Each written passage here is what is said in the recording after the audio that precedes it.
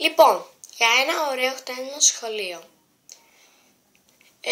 ή ένα απλό χτένισμα, για να το πω εγώ έτσι, πάρουμε τη βούρτσα και θα χτενίσουμε καλά το μαλλί μας.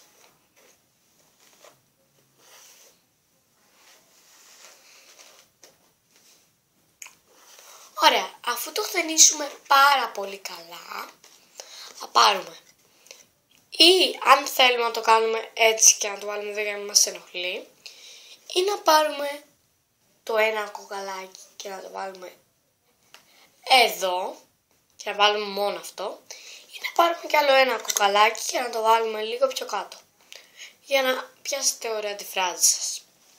Ωραία.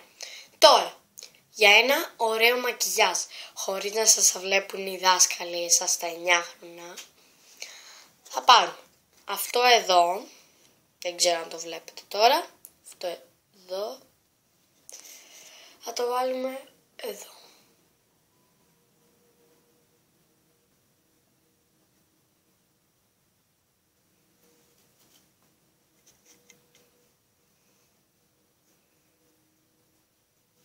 Τώρα, πάρουμε αυτό εδώ, το από κάτω το άσπρο, για να γυαλίσει.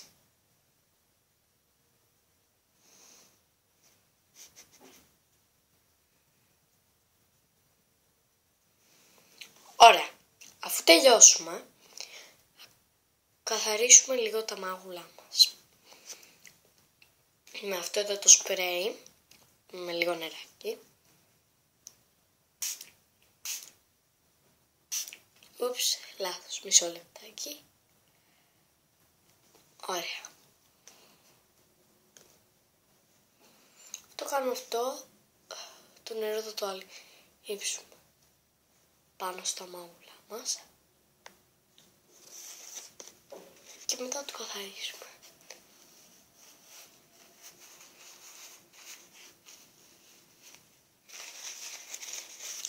Τώρα, θα πάρουμε αυτό εδώ το χρώμα, το από εδώ, και θα βάλουμε λίγο στο μάγουλο.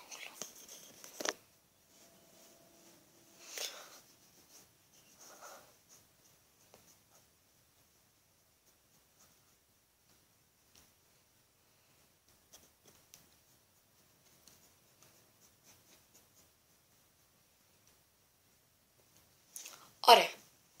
Αυτό κάνουμε αυτό, ωραίο, για να μην μας βλέπουν οι δάσκαλοι.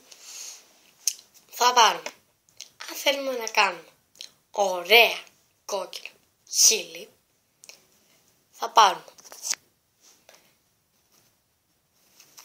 ένα lip gloss με χρώμα λίγο κόκκινο, λίγο, δεν λέω ότι είναι κόκκινο, και θα πάρουμε την πρώτη στρώση.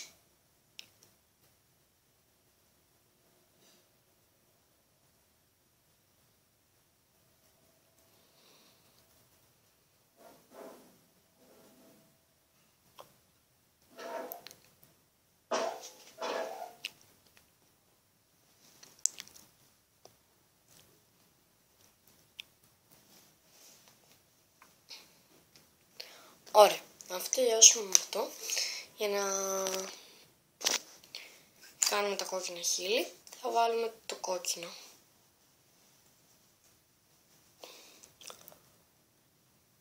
Πάνω, το ροζ.